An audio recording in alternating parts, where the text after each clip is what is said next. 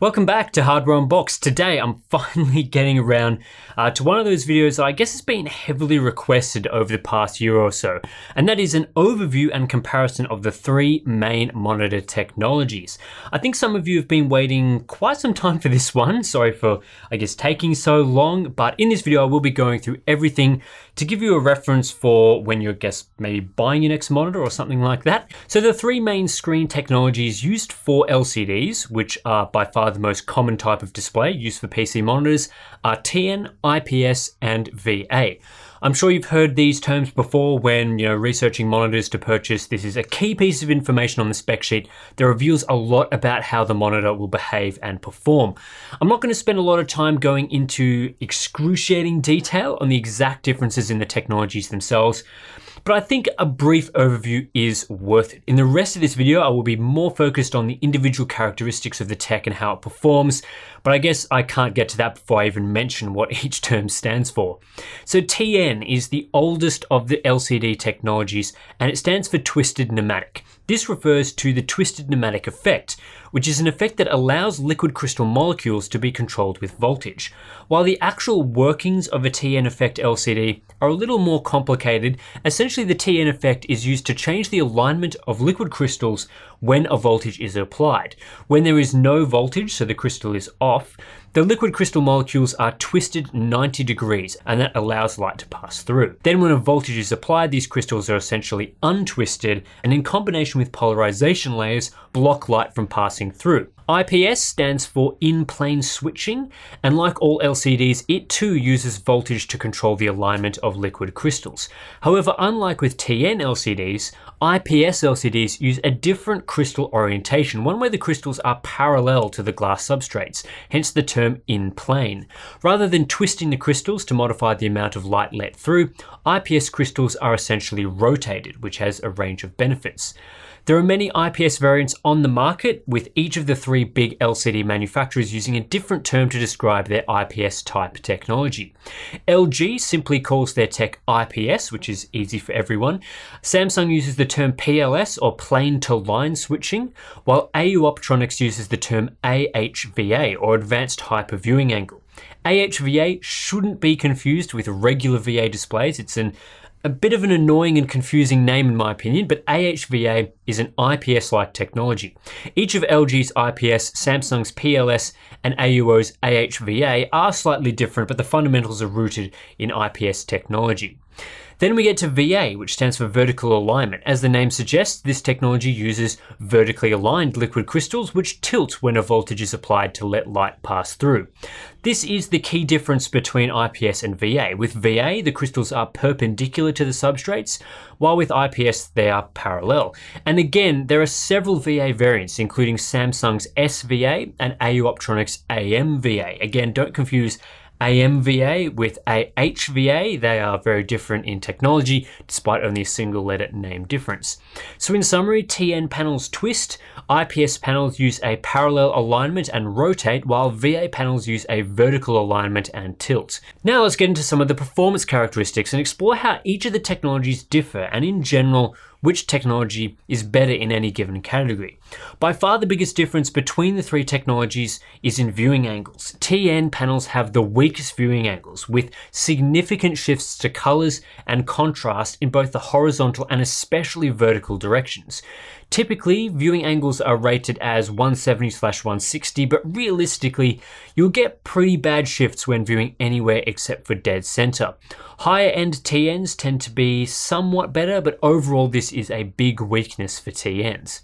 VA and IPS panels are both significantly better, with IPS being the best overall for viewing angles. 178/178 viewing angle ratings are a largely realistic reflection of what you can expect with an IPS. You won't get much shift in colors or contrast from an angle. VAs are good in this regard, but not as good as IPS, mostly due to contrast shifts at off-center angles. With VAs and especially TNs having some color and contrast shifts when viewing at angles, they're not as well suited to color critical professional work as IPS panels, which is why you see most pro-grade monitors sticking to IPS. In terms of brightness, there's no inherent differences between the technologies because the backlight, which determines brightness, is separate to the liquid crystal panel. However, there are significant differences to contrast ratios, and again, this is an area most people look at when determining which panel type they want. Both TN and IPS panels tend to have a contrast ratio around 1000 to 1, although in my testing I have noticed some differences. TN panels tend to have the lowest contrast ratios when calibrated, with an entry-level panel sitting between 700 and 900 to 1, and good panels pushing up to that 1000 to 1 mark. IPS has a larger range. I've seen some as low as 700 to 1 like TN's, however the very best tend to push up higher than TN, with 1200 to 1 the upper range for monitors and some laptop grade displays reaching as high as 1500 to 1. Neither TN nor IPS get to the range of VA though. Entry-level VA panels start with a contrast ratio of 2000 to 1 from those that I've tested, with the best easily exceeding 4500 to 1, although 3000 to 1 is a typical figure for most monitors. TVs also make extensive use of VA panels, and their contrast ratios can be even higher. It's not unusual to see over 6000 to 1. So if you want deep blacks and high contrast ratios, you'll need to go with something VA. While IPS panels tend to be a middle ground for contrast, they do suffer from a phenomenon called IPS glow, which is an apparent white glow when viewing dark imagery at an angle. The best panels exhibit minimal glow, but it's still an issue across all displays of this type. Color quality is another difference many people cite between TN displays and other displays in particular, and this can be split into two categories: color depth or bit depth and color gamut. In both of these regards, TN panels tend to fall on the weaker end of the scale. Many TN displays, in particular entry-level models, are only natively 6-bit and use frame rate control, otherwise called FRC or dithering, to achieve standard 8-bit output. 6-bit panels are prone to color banding, while native 8-bit panels have smoother color gradients and therefore better color output. That's not to say all TN panels are 6-bit, the very top-end TNs are native 8-bit, but it's safe to say most TNs will only be native 6-bit even today. If you are after a native 8-bit display, you'll need to go with either IPS or VA, where many more panels come native 8-bit. While there are still 6-bit entry-level IPS and VA panels, pretty much all mid-range to high-end options are 8-bit these days. As for native true 10-bit, typically you'll need to look for an IPS panel, which make up the majority of native 10-bit panels. Some VA panels can do it, but they are pretty rare. Most displays you actually purchase that claim to be 10-bit are actually 8-bit plus FRC, with only high-end professional grade monitors offering a native 10-bit experience. For color gamut, again, this is an area where VA and IPS provide a superior experience. The best TN panels tend to be limited to sRGB, or in the case of the worst entry-level panels, they don't even cover the entirety of the sRGB gamut. Again, this isn't to say wide gamut TN panels don't exist, they are just quite rare, so almost all TN panels on the market, you'll be stuck with just sRGB. VA panels typically start with full sRGB coverage as a minimum, and depending on the panel can push higher. VAs that use a quantum dot film, typically from Samsung, offer higher gamuts around the 125% sRGB or 90% DCI-P3 mark. Most of the wide gamut VA monitors I've tested fall between 85 and 90% DCI-P3 coverage, which is a decent result, though the best can approach 95% or higher. With IPS panels, there is the largest variance. Entry-level IPS displays tend to offer 95% sRGB coverage or less, while the majority stick to full sRGB coverage. Then with high-end displays, usually for professionals, it's not unusual to see full DCI-P3 and Adobe RGB coverage. Of all the wide gamut IPS displays I've tested, the lowest DCI-P3 coverage I've seen has been 93%, with over 95% a typical figure. This makes IPS the best technology for wide gamut work. Throughout most of this discussion, we've been talking about TN as the worst of the three technologies. So far, it has had the worst color reproduction, contrast ratios, and viewing angles of the three main options. But it does have one key advantage, and that comes in the form of speed. TN panels are the best for both refresh rates and response times. Currently, TN panels are the only panel type able to hit 240Hz, doing so at 1080p and also now 1440p. VA panels top out at 200Hz for ultra-wide displays, however most 16:9 models are limited to 165Hz. It's similar with IPS panels, which top out at 165Hz, although a 240Hz 1080p option is in the works at LG. While IPS panels are able to refresh at 144Hz and above, the number of panels which are high refresh is pretty limited compared to both VA and TN.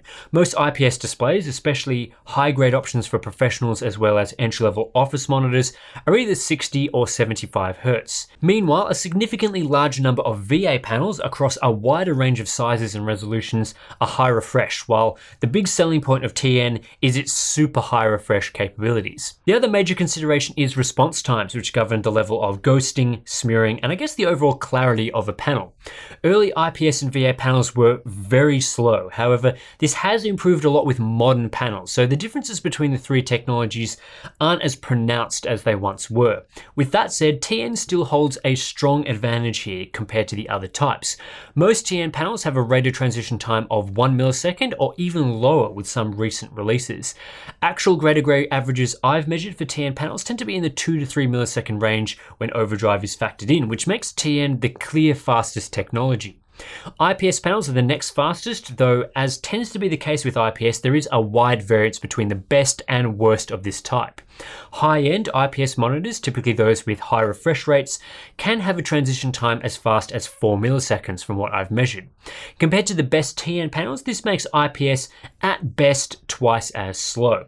However, entry-level IPS panels, or those without overdrive, sit more in the 10 millisecond range, while your mid-tier options tend to occupy the 5 to 7 millisecond bracket. VA panels are consistently the slowest of the three types. The absolute fastest I've measured has been between 5 and 6 milliseconds, though more typical numbers are between 8 and 10 milliseconds for gaming grade monitors. VA panels also tend to be less consistent with their transitions. Some individual transitions can be fast, while others very slow, whereas IPS panels and TN panels tend to hover more around their overall greater gray average. While a lot of people are unlikely to spot the difference between an 8 millisecond VA panel and a 5 millisecond IPS, TN panels are, at least from my experiences, noticeably clearer in motion. The slowness of VA panels also limits their real-world refresh rate. A 144Hz panel that only manages a 9 millisecond response time is actually delivering an image most equivalent to a 110Hz panel, whereas most 144Hz IPS panels can transition faster than the 6.94 millisecond refresh window, leading to a true 144Hz experience. So that is something to consider. So that pretty much wraps up the comparison. As a quick summary for you guys, TN panels are the fastest and have the highest refresh rates. However, they have the worst viewing angles by far, as well as weak color performance and typically the lowest contrast ratios.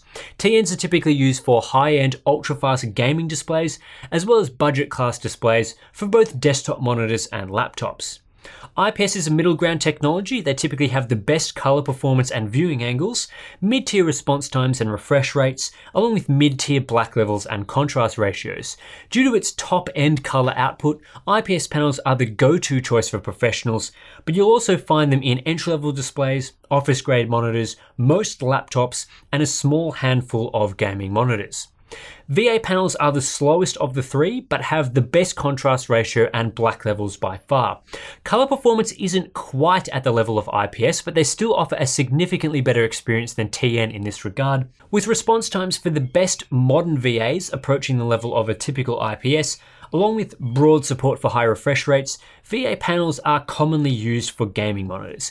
Entry-level VAs also tend to be superior to both entry-level TN and IPS panels, though you won't find VA used in laptops. Overall, there's really no right answer as to which monitor technology is the best, because all three have their strengths and weaknesses, which is why I guess all three of them still coexist on the market today.